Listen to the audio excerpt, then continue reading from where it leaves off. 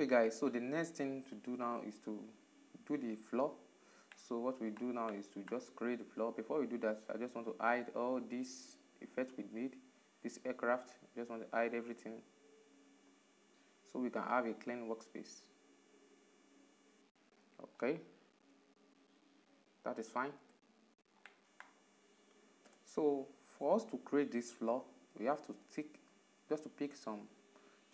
a track here that is parallel to the ground. Just pick something like this one, should be fine. Now just select it with Shift S, then cursor to selected. Alright, now the cursor is at the center of this point we picked. Okay, just press Shift A, then add a plane.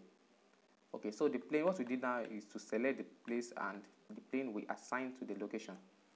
Okay, so we just have to, when you play this land, you see that the plane stick to the position, and that is exactly what we are looking for right here. So you just have to edit this, then adjust it to make it fit the ground a little bit. Okay, like so. Just click here, drag this forward.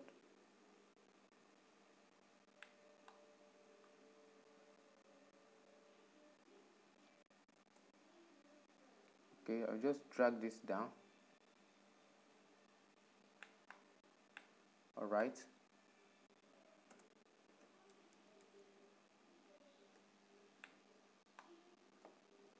Click here, then adjust this to the exact position of the marker.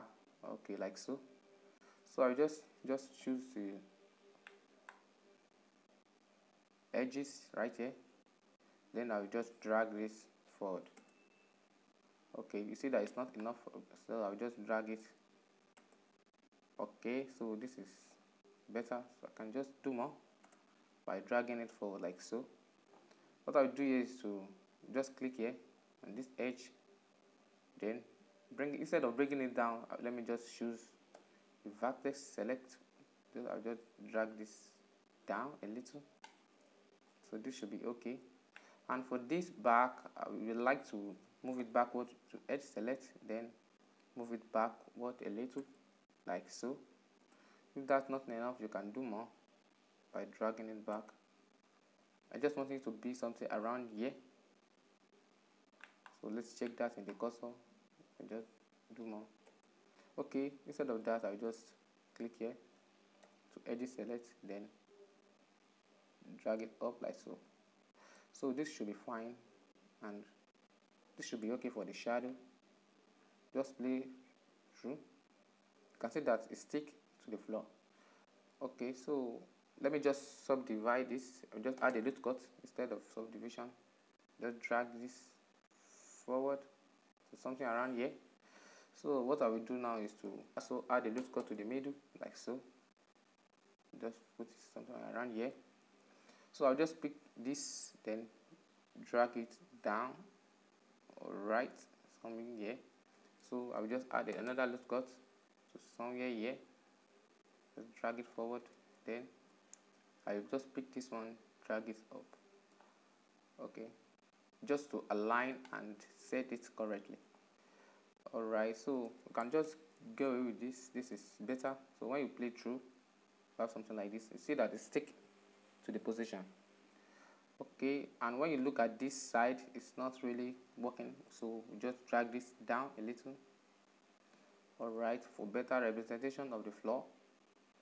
So when you play this, you see that this is really working fine. And when I look back a little, you can just see this. Let me check whether it's okay. This is fine. Alright, we don't have any problem back there, so that is better. Okay, so we will just bring back our aircraft. Just bring it back to the same.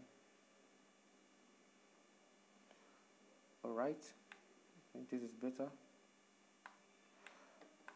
So now if we just select this to the rendered, just give it a time for it to load.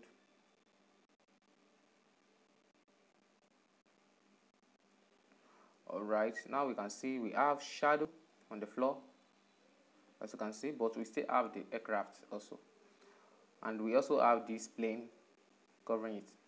For this, I can render this and do the composite and remove the shadow out of this plane, but instead of going through all those pain, and you might not get it correctly because I already know how to do this, but let me show you the simple way, which is the shadow cacher in Blender, and everybody knows this. So just click on it, click on the plane, yeah, just come down. Let me just drag this up a little. Alright, so I'll just go to the object properties here. So I'll just come down to visibility. Now I will select this in mask. You see mask here, you see shadow cacher and hold out. What we need to do is to just click on this shadow cacher and everything will be set for us. Just click on this shadow cacher, then this is the magic. We have only the shadow.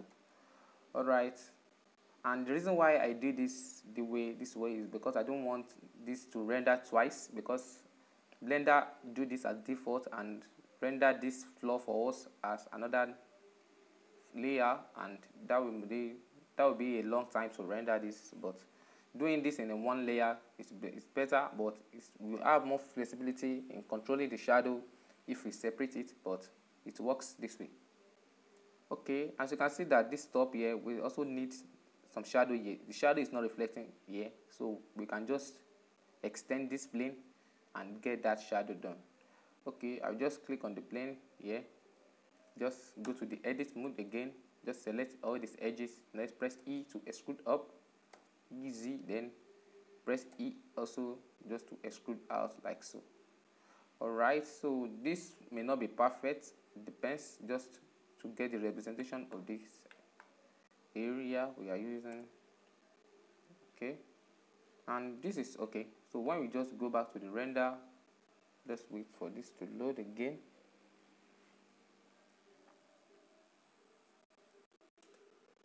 Okay, now you can see that we also have shadow here on this top here, and this will be better. And you see that this plane is clipping with our, we first just drag it down to separate them.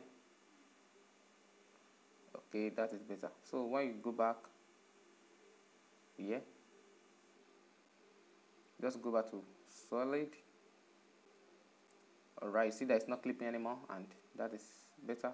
Okay, so when you just do this one more time, let's check. Perfect.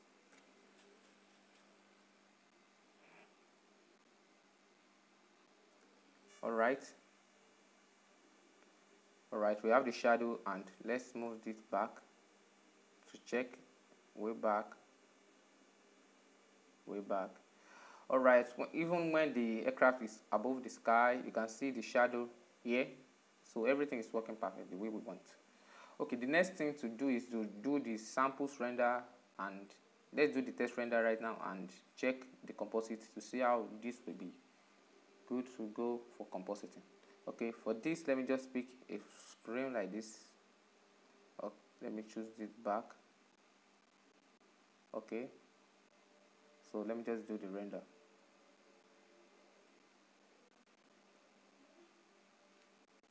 Okay, now this is done rendering, and the motion blur we are getting on this is the default that the Blender does for us when we set the motion tracking. And this motion blur is not exactly the one I want, and you can see the shadow here. You see that the shadow is working correctly, but let's leave that for now and let's deal with the motion blur. So for the motion blur, let me just get this back to solid.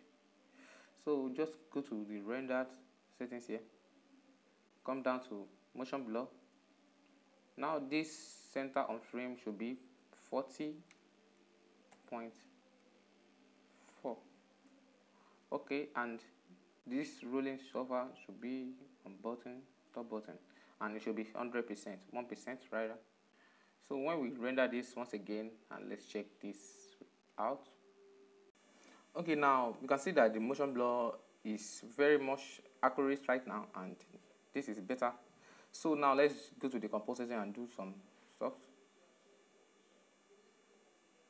Okay, so I'll just go to the composite here, and you can see that the composite we have here, the node we have is the default that Blender created for us. And this, I don't really need all these nodes. So for this, we have two render layer, which I don't need also. The distortion, I don't calculate lens distortion, so I don't need this. Just get rid of this. Even the scale, let's just delete everything and do this our own way. So just delete everything right here. I will leave this movie clip. Okay.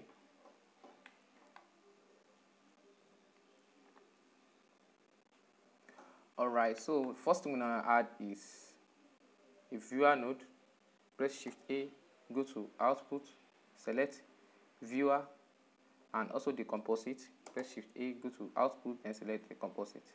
Okay, if you are the viewer and don't select this composite, that means you are not rendering the composite. Okay, so we need a alpha over node. Just press Shift A, go to and select alpha over, drop that here. Now we need our render layer. Just press Shift A, just go to input. Now select render layer. Okay, so the render layer we have our aircraft, you can see, and our movie clip. We have our movie clip. So to mix this together, just have to drop this image clip. Just drop here in this alpha over up here. Okay, and for this render layer, drop this down here. Okay, just as simple as that. Instead of adding a lot of nodes like before, so you can see that we get the same result with this simple node, just with this alpha over. Alright, so that is good. And the next thing to add here is the dirt I add on the floor when the aircraft stops. We need to add that also. So now let's add that.